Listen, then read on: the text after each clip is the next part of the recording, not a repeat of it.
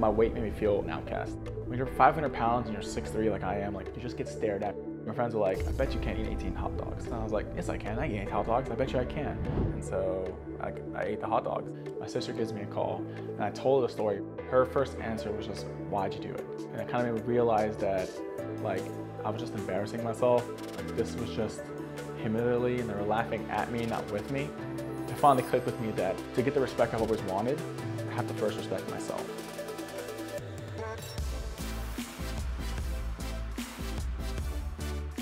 When it comes to romantic relationships, my weight was both a mental and physical blocker. I don't think I was attractive at that size. It's gone much better since I've lost weight.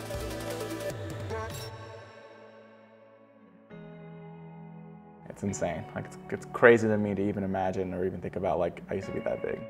I was almost 500 pounds here. Like, look at those tiny glasses that barely fit my face. I've been obese since I was about 6 years old. A lot of it was just ignorance on my part, my parents. We just didn't know what good nutrition was. When you are like a poor immigrant family, that you go to is just what's the cheapest thing in your grocery store, right? Bags of rice, potato, those sugary cereals. I just ate tons of carbs and fats and not enough protein and not enough vegetables either.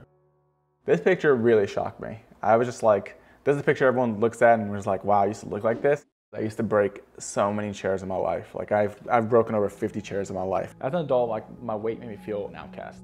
When you're 500 pounds and you're 6'3" like I am, like you just get stared at.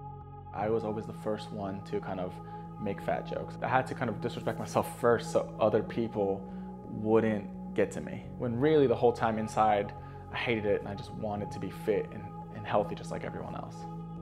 I just don't recognize myself at that size anymore. Like look at this one here when I ate 18 hot dogs and kind of think like, wow, I used to be that big. It's crazy. And my friends were like, I bet you can't eat 18 hot dogs. And I was like, I definitely can. And so I ate the hot dogs and I did it. And after I ate 18 hot dogs, I felt awful, like I vomited afterwards. I had to call my sister a couple months later. And when I told her, hey, I ate 18 hot dogs, she kind of looked at me with that look of like, why'd you do that? Kind of like, almost like a freak show that they're making fun of you, like you're just embarrassing yourself.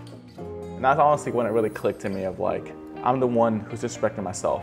And I was like, this has to stop, like I have to lose this weight just so I can gain the respect I want. Even as a kid, I'm like, I want to be fit, I want to be healthy, but I never knew how to do it. My whole thing was about hope. Like I knew that if I kept working at it every single day, eventually it'll get better.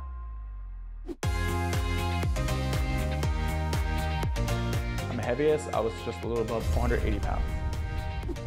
Currently I weigh about 239. I've lost a total of 240 pounds.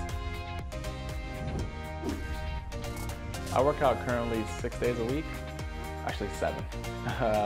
2 of those days are yoga, then 3, 4 of those days are running, and then 4 of those days are lifting.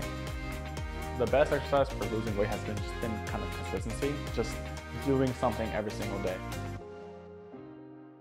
It wakes me up throughout the day. It's like my coffee for the morning. So I do every single morning is work out. So it's like, I feel fantastic. I was so limited what I can do, right? And now that I've lost this weight, I can climb a mountain, I can go hiking, I can go snowboarding, I can go skiing, I can learn to surf. I just want to do it all. When it comes to romantic relationships, my weight was more of it was both a mental and physical blocker. I don't think I was attractive at that size. I had skin removal surgery in May 2020. I had about over 10 pounds of loose skin, and when I would run, it would hit me, it would slap me, it would get in the way. When I put clothes on, the thing would fit right. I had a weird shape.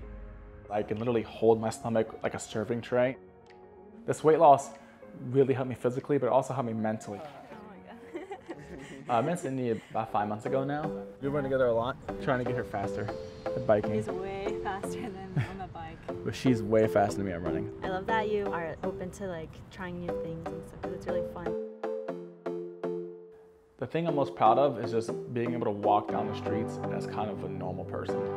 I tell people that I've lost this weight and they're like, what? Like, I don't believe you, you don't look anything like that. And that's like the happiest and craziest feelings. I think Amer's weight loss, the whole journey is honestly so amazing. I actually had no idea when I first met him, and he didn't tell me till maybe like a few weeks later I think he was like scared that I wouldn't like him if I knew, but honestly when he did tell me, it made me like him so much more. The biggest advice I give is to have a reason of why you're doing it. Have a reason that's so important it beats everything else. It's just so important to you that you can stick with it every single day. Every day you just have to tell yourself that you're gonna lose the weight, you're gonna look amazing, it's gonna get better, you just have to do it now.